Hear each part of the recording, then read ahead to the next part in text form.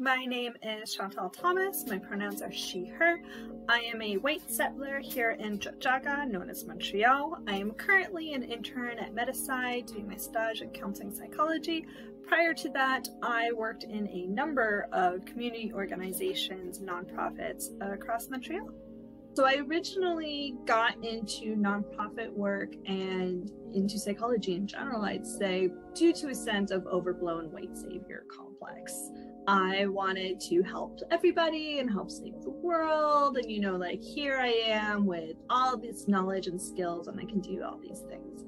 And so I started off by volunteering at the Native Women's Shelter of Montreal, and very quickly learned that that was really the wrong approach to take. And I learned a lot of humility there. I learned a lot in general there, particularly about Indigenous history in Canada, and I am very lucky to have had so many people to have guided me and taken the time and energy to educate me. From there, it became more of a view of allyship and solidarity, and what can I do to come alongside someone? What help might they need? Involves me being really humble about it and asking quite simply, like, do you need me to do dishes? Even if that's below my skill set, below what I can do, if that's what's needed, that's what's needed. And if that's what's needed to build trust, then that's what I'm gonna have to be doing from the beginning. I'd been volunteering at the Native Women's Shelter for a while. I asked for a job, and so I became a frontline worker there for a couple of years. This was a lot of crisis management. I had the 4 to midnight shift, so sometimes it got a little rock and roll. Again, learned a lot about how to stay calm and cool in the middle of anything going on. I also built a lot of really beautiful relationships, people that I carry in my heart to this day.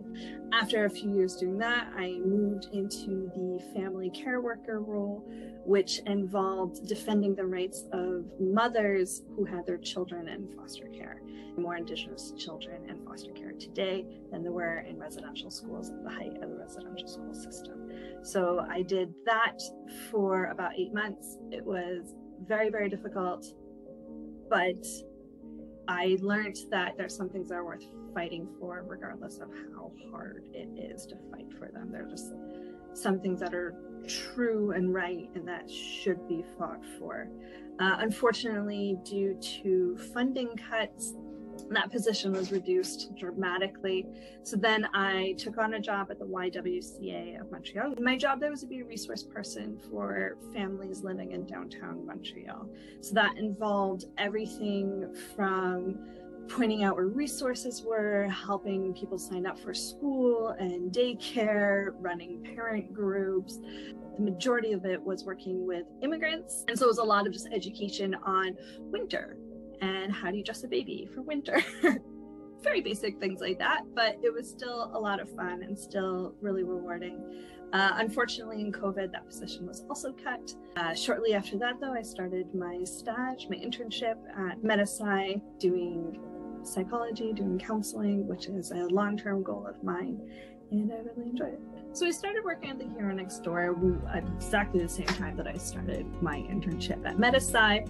What I really loved about it was the aspect of doing the interviews and given the chance to talk to all of my old colleagues and friends from across the years in my community work experience, and to showcase all the amazing work that they're doing, working for community organizations and nonprofits over the years. The reward is so incredibly high in terms of knowing that you are making a difference in the world, no matter how small, is always there. It's always being validated. I'm really appreciative for all the opportunities that I had for growth over the years. I have many success stories of people that I've worked with. It's been incredibly exciting. That said, unfortunately, the funding is very precarious. You may think that you have a job and that's set and you're good, and then all of a sudden there's a change in government, or the private funder decides to pull out or what have you, and then you're left, oh, well, this program I've been running for 5 years now no longer exists and I don't know what to do. So that has been a big challenge and frustration over the years. I don't really see a solution to that other than more government support. So, write your representative bodies and get them to give more money to nonprofits, because it's incredibly precarious work and it's hard to plan long term if you don't know if you're going to have a job in the next year. The biggest impact on me over the years has been how much I have learned, particularly when it comes to working with Indigenous peoples. I am just incredibly humble and incredibly grateful to all the elders and teachers that have taken the time to listen to my really ignorant questions and to provide workshops, generally be there and support me and be kind, so incredibly kind when I've made mistakes and when I have overstepped. This grace that has been extended to me is an incredibly invaluable experience for me, and something that I try very, very hard to extend to other people as I go about educating others and passing along the information that has been given to me, and doing my best to strive to be an ally. That's not a term that I bestow upon myself, because I think it's something you're always working towards. It's a value, it's unachievable. You're always trying your best. So grateful for the help that I've gotten along the way, and I hope that I can pass that along to others. Pivoting to counseling psychology, I am really happy to be moving from more of a group focus to an individual focus. It's still really important for me to have a social justice lens, and I do hope long term at some point to be able to return to community work, maybe on a more volunteer basis, which wouldn't be so dependent on funding, but instead could be me coming in and providing maybe like pro bono counseling sessions, or coming back to the roots of what's needed is doing dishes. So I'm gonna go and I'm gonna do dishes, even though I now have more experience and more qualifications, baking or childcare or whatever small tasks are needed. That's what's needed, and I'm happy to keep on doing that. One advice for anyone that is looking to either get into nonprofit professionally or even just as a volunteer business is to come at it with a great amount of humility.